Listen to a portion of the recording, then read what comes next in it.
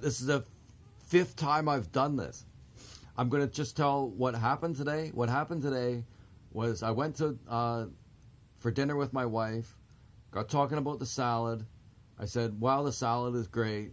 It's so neat because the chicken is sliced like prosciutto. Isn't that neat? I've never seen that before. And she said, what? And I said, the smoked chicken. We have difficulty communicating, so I say that. I talked to her like that. I said, the smoked chicken. And she said, hey, hang on, what?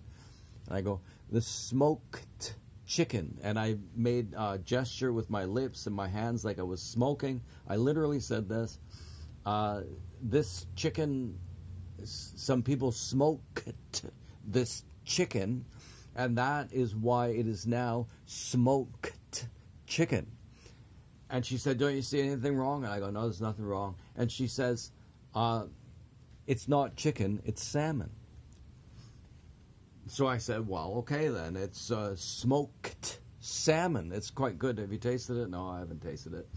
And okay, so we leave the restaurant. You can imagine maybe now how she reacted, and actually that was one time like I lost it as well. So we're sitting there, and it's a little weird, and the restaurant is like about a third underground, so the window is beside the grass, so your face is like sort of grass level. I don't know why more people don't do that. The interior of it was fantastic. I think it's subsidized by the government or something, so things are cheap, but the food isn't really that great. Anyway, so I leave there, and I've got the battery in my cell phone. It's working.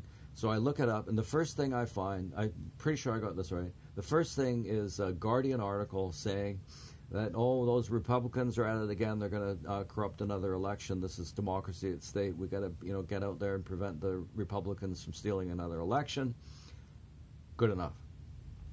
The next one that comes up, and this is the one that really set me off, the museum in Florence has decided that it shouldn't be just considering what are the most beautiful things when they decide what to put in the main museum in Florence.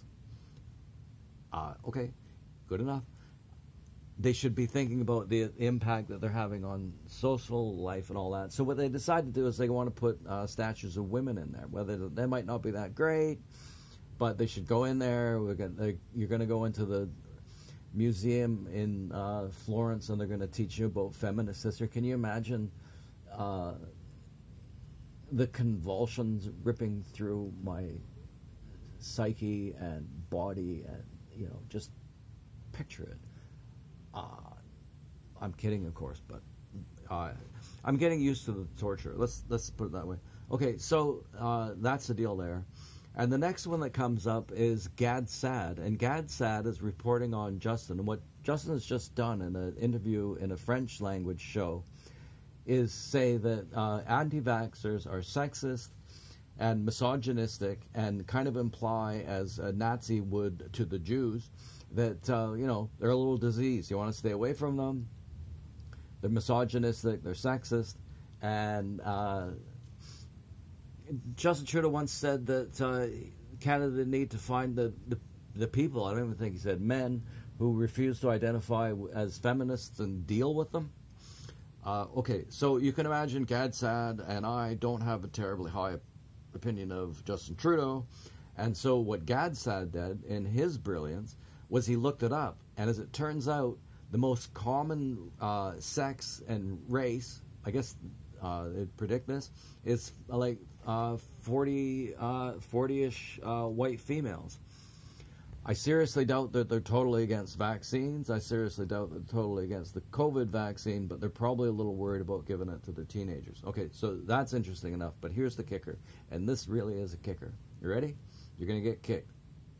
I got kicked. Everybody's going to get kicked on this one, if anybody reports it. Okay, here it is.